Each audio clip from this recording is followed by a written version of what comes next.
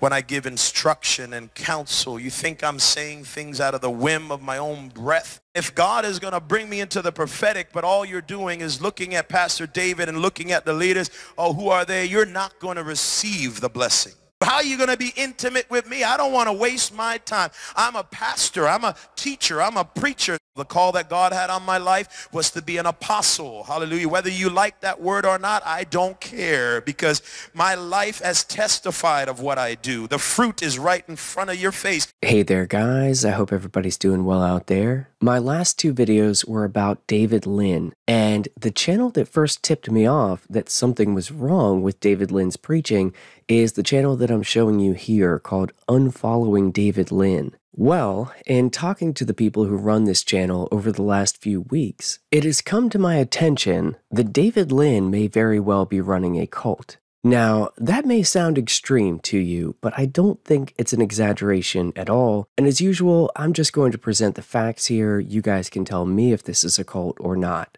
Now, it's been hard for me to organize this video in my mind because there's a lot of information to cover here, and I'm probably going to have to break this up into at least 2 parts because I can't come even close to covering everything that's going on with David Lynn in one video at this point. Just right here on this page, David Lynn had a conversation about the Trinity with Marcus Rogers. David Lynn has endorsed child marriage. I mean, there's a lot here, guys. So let's start with the fact that David has planted about 30 churches and declared himself an apostle over them all. I'm on David's website here. This is Christ's Forgiveness Ministry, which is his ministry. And if you go to locations or churches, you will quickly see that David has churches set up in 4 different countries. And in the US alone, he appears to have 19 of them. And just to be clear about this, church planting is a great thing so long as it is done biblically and the people doing it are qualified to do it. Just the same as street preaching and evangelism are great and necessary things as long as they are done right and done by people who are qualified to do them. In the last 2 videos, we saw David Lynn struggling over and over again with the idea of the divinity of Christ.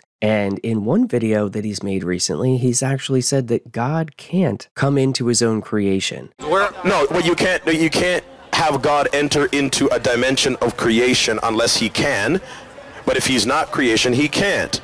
He exists. God exists, but he's not in creation, because at the moment he's in creation, that means he's created. Yes, he's independent. Right. So if he's in creation, that means he's created. If there's any picture of God's attributes, it looked like Jesus. If God were to ever enter into creation, ever, if he could, but since he can't, let's just say he can't, but if he could, if you looked at all the prophets, all the messages, why can't he? Because he's not creation. You don't worship Jesus. I worship God, the one true living God, through Jesus. No, I'm not Muslim because Christianity came before Islam. Well, how does that make it more right? If you don't worship Jesus, then you're Muslim. Congratulations, brother. So while David may tell Christians that he believes that Jesus is God, clearly he does not believe that all of the time. Because if God couldn't enter into creation, then it's not possible for Jesus to have been God in the flesh. And again, watch my last 2 videos for more about that. I don't want to get completely sidetracked here. I've already done 2 videos on this one subject. And I bring it up here to say that David is not qualified to be planting churches and calling himself an apostle. David is not even qualified to be pastoring one church. And unfortunately, that is not the only problem here. That is just the tip of the iceberg. So David has also been setting up leaders in these churches as quickly as he can, filling these churches with people who are either leaving their current churches to come or are very new Christians, young in the faith, let's say. And apparently, many of these leaders that David is setting up over these churches are not qualified either. Big surprise, since he is not qualified himself. He also is berating to his congregation. So here he's actually angry that they're not clapping enough. And check out how David handles that during worship. Somebody needs to clap that devil off of you. If you sense somebody beside you got a devil, you just give them a high five. Help them clap. Turn to your neighbor. Clap their hands. Say, I'm here to help you. A few moments later. Give your neighbor another high five. I don't think they got that clap down pat yet. Especially the ones that are sitting there silent and don't know what to do. We're here to teach you to clap your hands. A few minutes later. Clap your hands, all ye people. 12 seconds later. I came to praise. Clap your hands. 1 eternity later. No wonder our praise life is sometimes pathetic. No wonder we don't know what to do when we come to church. We don't know how to clap our hands. We have no rhythm. So yes, David was dancing and singing on stage, and he was so offended by the fact that the people weren't dancing and clapping that after telling them to clap, he started blaming devils for the lack of clapping. He told them to clap a few more times, told them he was here to teach them to clap, then sang a song about clapping and told them to clap a few more times. And then he brought it back up in the sermon, said they can't clap and have no rhythm. Now this might seem like a petty example, but if you watch David's sermons, there's a lot of this. There's a lot of David getting personally offended when people aren't jumping and shouting and yelling hallelujah. And this will show you David's overall attitude and how he feels that this church, when he's there, should be the David Lynn show. You know, listen, I'm here to tell you today that when we're in the spirit, we are in the dance. Amen. We should learn to dance. Where in the Bible does it say being in the spirit is being in the dance? Aren't these Christians in your church? Don't they also have the spirit? If the spirit is not moving them to dance during praise, why would they do it? Well, after watching hours of David Lynn, I can tell you the answer to that. They have to do it because they're in the David Lynn show. He's in charge of that show, and he's going to dictate exactly how it goes down, and everybody else is expected to jump through those hoops. This is spiritual abuse, and there are many examples of it just in this one sermon. Here's David Lynn talking about his favorite topic, David Lynn. And that you all speak the same thing, and that there be no divisions among you, but that you be perfectly joined together in the same mind and in the same judgment. How shameful it is for people behind the back of Pastor David when I give instruction and counsel. You think I'm saying things out of the whim of my own breath when I declare certain things? Do you have any respect for the house of the Lord or the authority given unto me? And if you don't, you need to find somewhere that you're in tune with, because if you're not in tune with me, all you're doing is creating problems for me. Me, my authority, my prophetic gifts. You're in my way unless you're obeying me 100% and respecting me all of the time to the max. That's David Lynn's philosophy on how to pastor a church. And did you see how David twisted scripture there? He read 1 Corinthians 1:10, where Paul is telling the church of Corinth not to have divisions, but then Paul goes on to explain that they have meaningless divisions. They were creating factions within themselves for no reason. And in fact, the Corinthians misunderstood the fact that Paul, Apollos, Peter, and Jesus were all teaching the same thing. They were going around saying, I am of Paul, I am of Apollos, I am of Cephas. And Paul goes on to ask, has Christ been divided? Was Paul crucified for you? Or were you baptized in the name of Paul? So clearly Paul is saying, we're all preaching Christ here. There was no difference between the message of Paul, the message of Peter, or the message of Apollos. They were all preaching Christ. But while Paul was saying this to point back to Christ, David uses it as an opportunity to point to himself and his own authority. And this is a disturbing pattern that continues throughout all of the preaching that I've seen from David when he's preaching in his own churches so far. And using scripture as a means to maintain power and control is definitely cult-like behavior. Amen. You need to be in tune, because what God is trying to do requires a singleness of mind. It requires a unity of spirit. And if God is going to bring me into the prophetic, but all you're doing is looking at Pastor David and looking at the leaders, oh, who are they? You're not going to receive the blessing. You're not going to walk in the same place.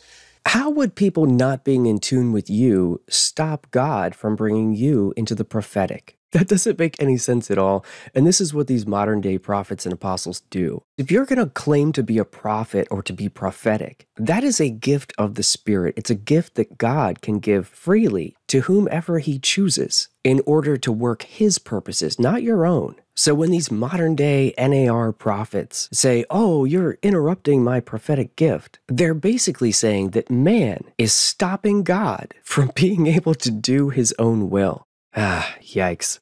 In fact, a lot of people have already left because they weren't of us. The Bible says they left to show that they were not of us, because if they were of us, if they were intimate with us, if they were of the same mind, the same spirit, they would have stayed. But they left to show and expose that they were not fully of us. This is such an obvious misuse of Scripture for David's own purposes. I mean, this is manipulative, it's controlling, it's creepy, frankly speaking. So 1 John 2:19 does indeed say, they went out from us, but they were not really of us. For if they had been of us, they would have remained with us. But they went out so that it would be shown that they all are not of us. But the Apostle John wasn't talking about David's churches. The Apostle John was talking about the faith. These are people who left the faith. And if we read this in context, John was talking about people who denied that Jesus was the Christ. He says, who is a liar but the one who denies that Jesus is the Christ?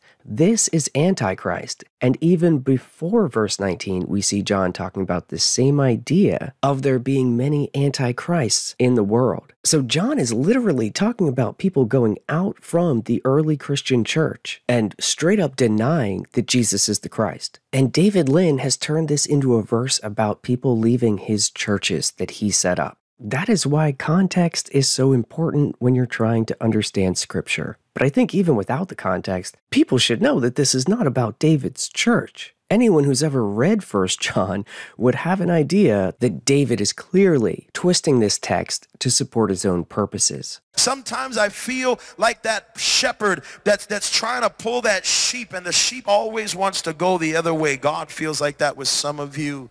Some of you are like that stubborn donkey with a neck. It's like you built muscles that no man can break. Don't be like that person that gets so stubborn in the neck that you can't drink. You have too much theology in you. Okay, I feel like you have too much theology in you. He's saying people won't listen to him because they know theology. That's not a good thing. So Paul, in Acts chapter 17, said that the Bereans were more noble because they received what he was saying and they tested it by the Scriptures. But David clearly doesn't want you bringing that to him. He doesn't want you to take what he's saying and examine it against Scripture. And that is a big red flag. Anytime a person doesn't want you to have theology, you should run in the other direction, because that person is a false teacher. Like, why don't they want you to study Scripture and to learn about God for yourself? That's where theology comes from. I feel that some Baptists, not all, I say Baptists a lot as a password, but I feel that some Baptists have developed bodybuilder muscles around their neck. Power lifter muscles around their neck. And no matter what the Pentecostal preacher says about getting filled with the Holy Ghost, he just can't drink. He doesn't want it. He can't receive it. I would say in some way they become reprobate to the Spirit of the Lord. That is a serious accusation. He's saying that Baptists, for whatever reason, he's singling out Baptists. I don't really understand that. But he said that they're reprobate to the Spirit of God, or that it seems like they are. That would mean that they can't even be saved. So in other words, if you won't come to David and let him do his Pentecostal thing to you, then he's saying you're a reprobate. You can't be saved by grace through faith anymore. Guys, this is terrible false teaching. This is the kind of false teaching that really hurts people. And I don't just mean emotionally, I mean spiritually. This is the kind of thing that drives people away from the faith altogether. You want to be intimate, you need to be humble. Some of you want to be close to pastor, but you're so cantankerous. I can't even teach you anything. You already know everything. So how are you going to be intimate with me? I don't want to waste my time. I'm a pastor, I'm a teacher, I'm a preacher. So if you don't want my preaching, I will preach to somebody that wants it.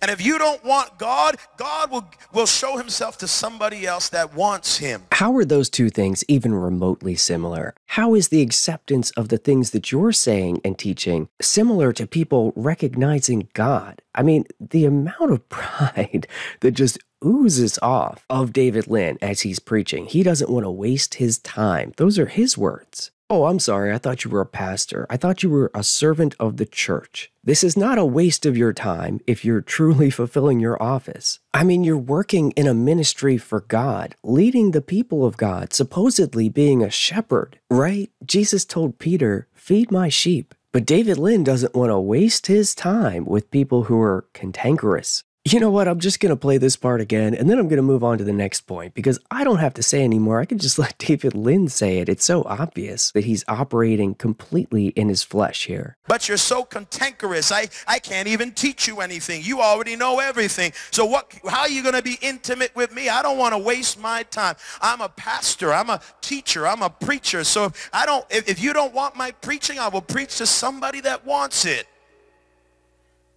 And if you don't want God, God will show himself to somebody else that wants him. Just insane. Totally crazy to me. I can't imagine people actually sitting in this church and staying. It's amazing to me that all of the seats in this church aren't empty. Seek first the kingdom of God and his righteousness. Listen to me. A lot of the things I already said, you've been disqualified. And so that means that you can't be blaming God or blaming this church for why you have not experienced the glory and power of God. Right, so you can't blame David for why you haven't experienced the glory of God. If he's laid hands on you, done his Pentecostal stuff, and you didn't fall out in the spirit and have a spiritual experience, you can't blame David for that. If you came sick and he healed you, but you left sick still, you can't blame him for that. Oh, if he prophesied something and it didn't come true, or let's just say he appointed leaders in a church and they were abusive to people, which is certainly an allegation that's out there, but we'll say it hypothetically for now, you can't blame David for that because you're not as perfect as David is. That's like a pillar of David's preaching right there. Here's David in the same sermon telling you how much better he is than everyone else in his church. When you suffer, what do you do when you suffer? The first thing I bring is my prayer to the Lord. When somebody slanders you, the first thing I do is praise the mighty name of the Lord. When I come to the church, the first thing I come with is an offering. When I go to work, the first thing I do is bless the place in the name of Jesus Christ. When I walk on the street, the first thing I do is seek his righteousness. When I get into my car, the first thing I do is pray. When I'm about to eat my food, the first thing I do is seek his face. God bless this food, nourish and strengthen me, purify the hands that made it. Okay, so he only seeks God first all of the time. He always does the right thing because he's a super spiritual apostle, unlike all of you people who fall short of God's glory. What absolute pride and arrogance. The last I checked, there were none righteous, no, not one, and all had fallen short of the glory of God. And that's why we need a Savior. That's why we need Jesus Christ, because his sacrifice on the cross makes propitiation for our sin. And anytime you hear a person talking about how great and perfect they are, that person either doesn't understand the perfection of God and the severity of sin, or they are a manipulative liar. Oh, and here's David talking about the fact that he's an apostle. I have a different call. The call that God had on my life was to be an apostle. Hallelujah. Whether you like that word or not, I don't care, because my life has testified of what I do. The fruit is right in front of your face. And if you can't see, you're blind. I don't really care what you got to say. Apostolic anointing is still here today. Baptists call it missionary. We call it apostle. There's no word missionary in the Bible, but there is the word apostle. And apostle means sent. Somebody needs to go. And that was me. And so, I don't use it that much because of you. Sparing you because of your lack of faith. So much is said in each of these clips. I mean, guys, we could be here all day, and I have so much to get through that I really can't say that much about each one.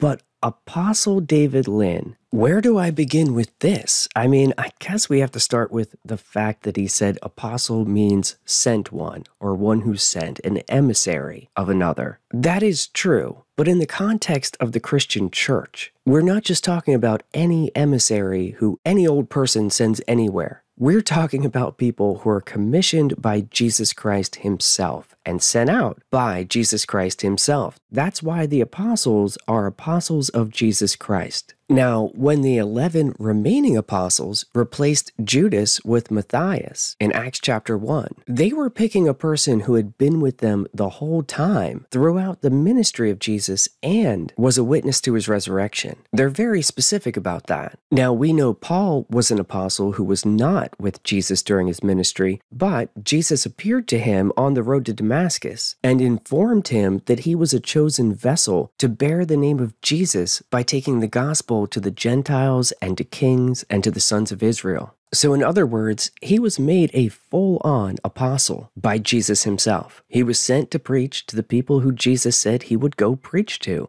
On top of this, in 2 Corinthians 12, starting in verse 12, Paul says, "The signs of a true apostle were performed among you with all perseverance." So what are the signs of an apostle? Well, Paul goes on, by signs and wonders and miracles. So is David Lynn working signs and wonders and miracles? Well, David Lynn might think that he is, because David Lynn is that self-deluded and self-important that he may really believe he's out here working miracles. But I think it's much more likely that David Lynn knows he's not an apostle. He's not an apostle of the Lord Jesus Christ. Maybe his wife sent him out to get some milk or something, but Jesus did not personally commission this man to be an apostle and to work the signs of an apostle as proof of it. I think that's pretty clear and obvious.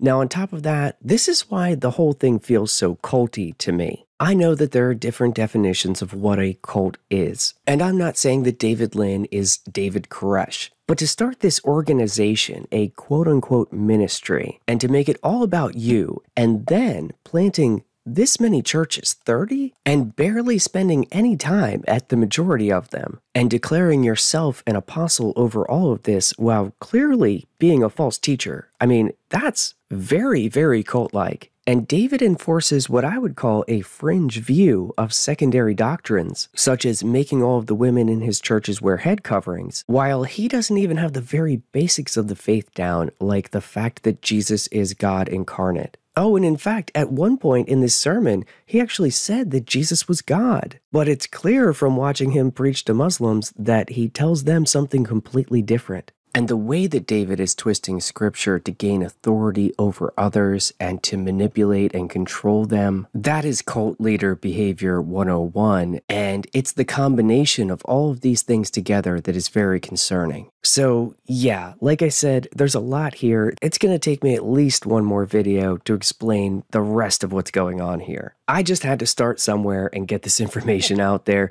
You guys let me know what you think. Is it a cult? Is it probably a cult? I think that would be a safe thing to say about it. And guys, it's crazy, but we have to keep in mind that real people are caught up in this and being harmed by it. I mean, you've got 30 churches worth of people who are essentially putting themselves directly under the authority of David Lynn. And that's not even to mention the fact that he has 500,000 YouTube subscribers. I mean, that's usually the part of this that distresses me, is when the false teacher has just this massive following of people online who are believing them. But in this case, it's way worse because you have people who are churched up underneath of this man. And he's telling them that they have to agree with him on everything. They have to be of one mind with him. He's totally twisting that as well. That's in multiple verses, by the way, such as Philippians 2:2, where Paul tells the Philippians to make his joy complete by being of the same mind, maintaining the same love, united in spirit, intent on one purpose.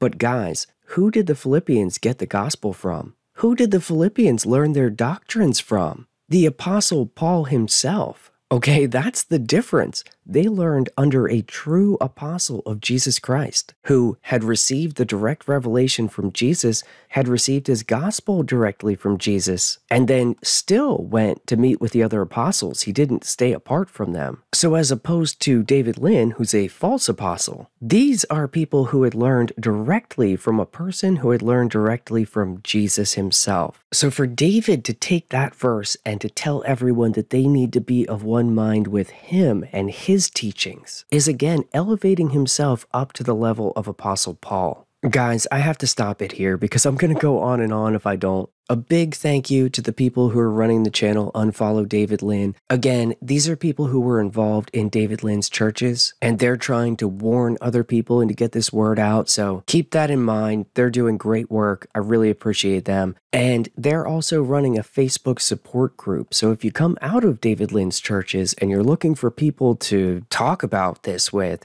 who have been through the same experience as you, that is out there as well. Thank you guys so much for stopping back to the channel. If you can drop a like on the video, maybe leave a comment, that helps to get these videos out to more people. Subscribe and click the notification bell if you want to see more content, of course. Lord willing, I will be back very soon. Thank you all again. God bless you all. Grace and peace in the name of our Lord, Jesus Christ.